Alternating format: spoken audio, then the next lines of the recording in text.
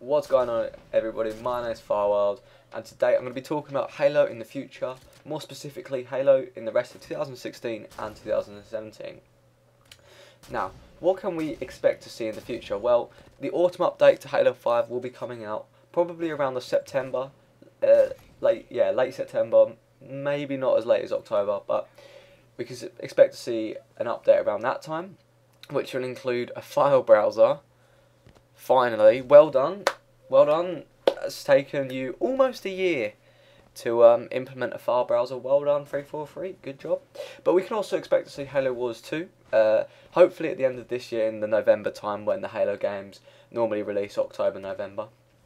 And then it'll be another year until Halo 6 launches, probably October, November 2017, if it has to go by previous histories of the games.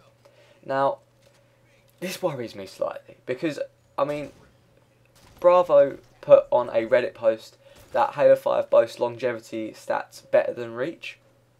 Now, I mean, while that's good, we all know the only reason it's lasted this long is because of Warzone. Like, I'm just trying to be a realist here. I mean, Warzone has kept the population in Halo 5 going, but the problem with it is I don't want 90% of the population playing Warzone.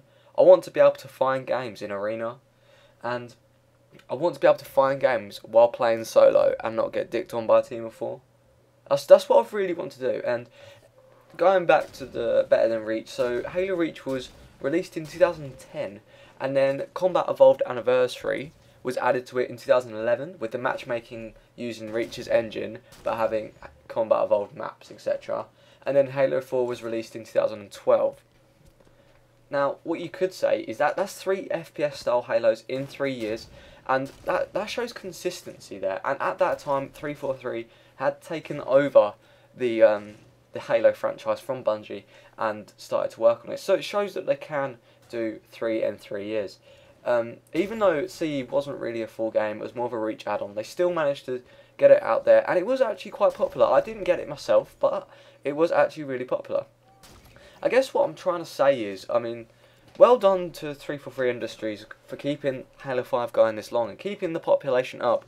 And they boasted since Reach, didn't they? So, and Reach was, I quite enjoyed Reach, but I mean, let's be honest. Overall, it was a better game than Reach. I would say that Halo 5 had better aspects, better connect. I mean, it was just an overall better game apart from the customization options, but that's for another day. And then you look at it in comparison to its probably rivals, you could say. Not necessarily like COD, but I'm talking about FIFA here. I mean, FIFA only really has an October to June life cycle because the game comes out in October and it gets really, really dry by June time. So that's one of the biggest franchises around, especially in the UK. But the big games, FIFA and COD in this case, come out each year.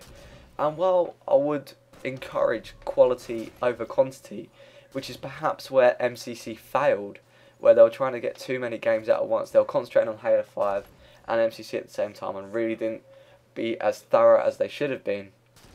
I fear that the gap between Halo FPS titles, which would be 2 years by the time Halo 6 comes out, is just too long, and I could see a severe dip in popularity, and I think that might hurt.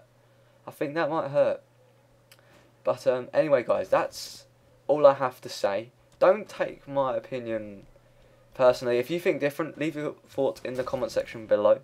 Anyway, guys, that's all from me. Like, subscribe, Twitter and Twitch, and I'll catch you guys next time. Peace out.